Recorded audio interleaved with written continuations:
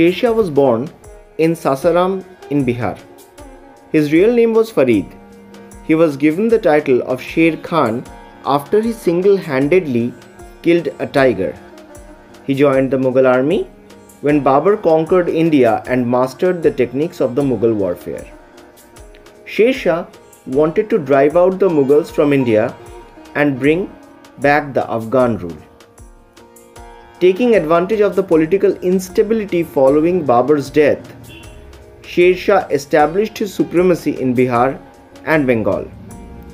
Sher Shah conquered Malwa, Rajputana, Multan, Sindh and Punjab. Sher Shah was not only a great conqueror but also a brilliant administrator. He introduced various reforms which were taken up and reformed by Akbar later. Two major aspects of Sher Shah's administration were the central administration and the provincial administration that is still followed today. In the central administration, the king was the head of the administrative system.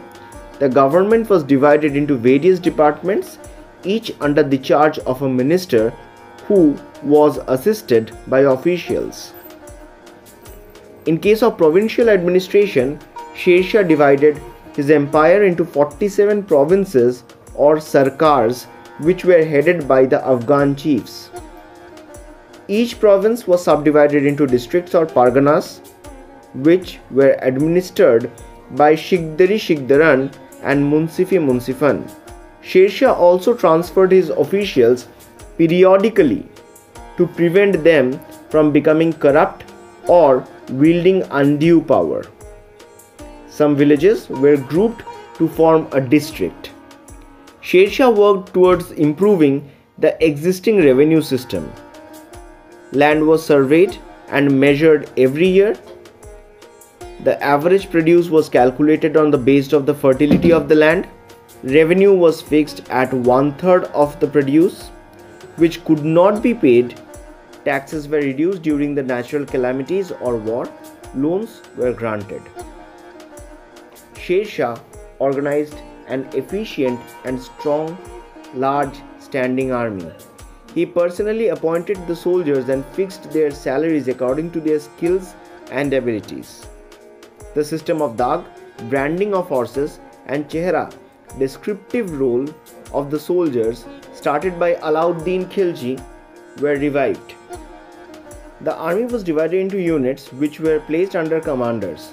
His army had a trained infantry and a cavalry along with a well-equipped artillery. Sher Shah built an excellent network of roads to facilitate trade and commerce and make traveling easier and much more comfortable.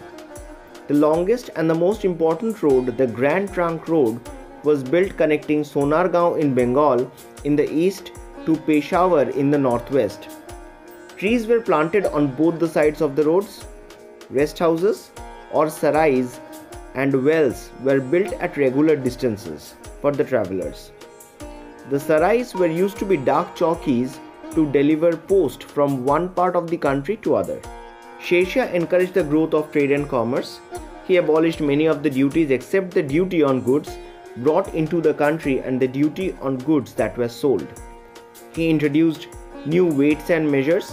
Coins of silver, gold, copper were introduced. He started the use of the silver coin or rupiah as a standard coin, which continued to be used even today. Sher Shah was a secular ruler.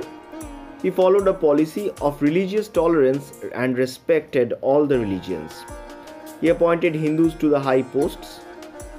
He also patronized art and learning.